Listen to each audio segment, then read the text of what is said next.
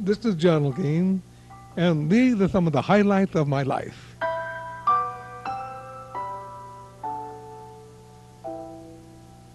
We were so lucky.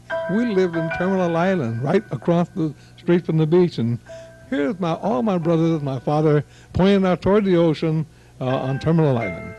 When we were 8, 9, and 10 years old, we lived at 455 8th Street, went to Cabrillo Avenue School. It's so difficult to take a picture of the whole family.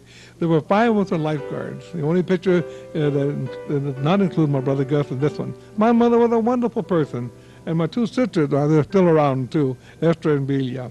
When I went to high school, I was so lucky. You know, they elected me student vice president. Here's a picture when I went to San Pedro High School. Hey, that was a long time ago. And when I got in the war, luckily, right to begin with, I've been corporal and sergeant. I ended up being a platoon sergeant in combat in New Guinea and in the Philippines. And was I ever happy, I ended up with the 3rd highest medal in America, the Silver Star. Jack Cheney was the chief lifeguard at Annis Memorial Playground and swimming pool, and he insisted that I be a lifeguard to help our family. Well, when we got married, Merrill and I, he had to be our best man because he introduced us to each other when we were 12 and 14 years old. And from this wonderful 52-year-old marriage came 3 children, Viola Olguin Keith, Monica Olguin Patton, and 2 grandchildren, Micah and also Tanaya. And then Johnny Olguin married to Julia Lacey with 2 grandchildren, Molly and Emmy. Folks, let me tell you where we live. 35 years ago, we moved outside in the porch. We can see the stars and the moon. We can tell you when the fog comes in, when it starts to rain. It's fresh air, and we wouldn't sleep inside of a house for anything in the world. We love it outdoors.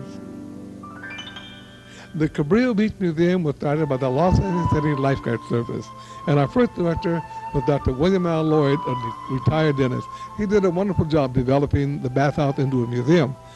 Our lifeguards were made up of the name Olguin. 5 of us were lifeguards, all by the name Olguin. I was the captain, and my brothers worked for us. We didn't have a Jeep, and we needed a Jeep to save people off a Point Fermin cliff when they fell off the cliff. This is a photograph of the first Jeep that was promoted from the City Hall. They gave us the Jeep to be painted and overhauled and made a brand new Jeep out of it. So this is our first Jeep that we promoted at no cost to the taxpayer.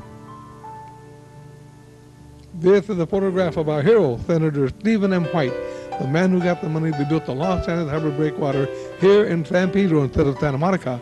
And this is his grandson, Stephen M. White, Jr. When the breakwater was 80 years old and 100 years old, we had a celebration, a birthday party for the breakwater. The Army loaned us a 55mm howitzer to shoot off. We borrowed a tug from the Harbor Department, and we made a biodegradable rock. And the Dixieland band played. Bill Olson, covered with a sheet, played the part of Stephen M. White. Oliver Vickery was Phoenix Banning, and Bill Thamaris was the telegraph man, the telegraph President McKinley back in Washington, D.C. When the gun went off, the barge shoved the rock off the barge, but it didn't sink. It had 200 pounds of sand, but it floated. Everybody laughed, and then it went very slowly and disappeared. It took 25 years to get the statue on Stephen M. White Street, right above Cabrillo Beach. Thanks to Mitch Meritich and Sam Botwin, the statue is there today for you to enjoy. You know, we have 2 museums really. The old bathhouse where the museum started, and then the new Cabrillo Marine Aquarium. And the new Cabrillo Marine Aquarium has volunteers that make it successful. Over 500 volunteers donate their time. The junior high school students work during the month of July. High school work during the month of September. College students, they work on Tuesday evenings during whale watch programs in November, December, January, February, and even up to March. The adults, they work during the year, giving school tours in the daytime. And a few special volunteers, like Dr. John Henney, started with us when he was going to junior college. Today, he has a degree in mammalogy, and he heads up the marine mammal program at the Los Angeles County Museum of Natural History. And Deanna McIntyre also was a school teacher, and she came as a volunteer, and now she's lecturing on whales and leading tours all over the world. Another special volunteer is E.R. Emmanuel Rosales. Started in the 7th grade. He stayed till he graduated from college. He took the test and became my first curator at the Cabrillo Marine Aquarium. Bob Brownell, at the age of 12 years old, came down to the museum and he stayed there until he got his PhD in marine mammalogy.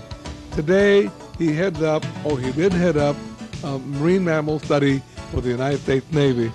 Our first whale watcher, our pride and joy, Bob Brownell, Dr. Bob Brownell. Whale watching started when I was a lifeguard, and we thought it's much more thrilling, rather than just to show the whales to the children from the beach, to take them out on boats. So 22nd Street Landing, San Pedro Port Station, was the first boat that agreed to do it for $1 a piece. It was totally successful. We have taken out over 1 million children and teachers out to see whales from Southern California. We even go down to Mexico to even touch and kiss the whales. And at the end of the year, in the month of June, we always have a whale fiesta, and we make a full-size whale out of sand. And this photograph has appeared in National Geographic in the children's magazine. The first sand whale was made at Redondo Beach. We wanted to be sure we could do it. Today, we start at 9 o'clock in the morning on the first Saturday in June, and we make a whale that must be finished by 2 o'clock. And you get all the free lemonade you can drink and ice-cold watermelon. It's fun. In 1542, Cabrillo discovered California. And every year, on the first Saturday after Labor Day, we go out to San Miguel Island, and we reenact the discovery of California with Cabrillo and his crew. We climbed to the top of the mountain, and we put a wreath on Cabrillo's grave marker. You are welcome to come along on this trip. In the past, we made small boats, we had parades, and we had an all-day celebration at Cabrillo Beach. But we no longer do this since I have retired 12 to 13 years ago. Richard Henry Dana was the first one to write about the Pacific Coast. Here, Captain Ray Wallace on the brig Pilgrim is coming to shore, preparing to throw the heights off the cliff, and members of the San Pedro Bay Historical Society are all dressed up for the occasion using a live donkey. After experimenting for 5 years taking children to the tide pool, I went to Sacramento and requested that the area be set aside from Cabrillo Beach to the Point Permanent Lighthouse as a marine life refuge. Here we are, talking to the children, explaining that they take nothing but photographs and leave nothing but footprints. And Senator Ralph Dills is cutting the seaweed ribbon to open up the area for the general public. In 1949, this little girl said, "Lifeguard, lifeguard, what do I have in my paper cup?" Oh, and it looked like pollywogs. She showed me they were little grunion. That started it. In 1951, we began to take people out at night to see the grunion. We have never missed a grunion run since 1951. It put our museum on the map. It has made us famous. National Geographic even ran a beautiful article about our museum and the grunion program. And after they run, we collect the grunion eggs, keep them for 2 weeks, pass them out to children in jars, pour seawater, roll them around, and they hatch out live fish in 1 minute. Absolutely exciting for everyone. The Point Permanent Lighthouse was built in 1874. Some of my earliest memories was walking in front of the lighthouse. Here's my 2 brothers, and I'm only 4 years old, or not quite 4 years old. And then 100 years, at the 100-year celebration, here's the same picture when we're all in our 50s and near 60 years old.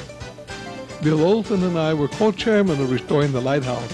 When we had the big party, our mayor, Tom Bradley, showed up, and it was a fantastic day.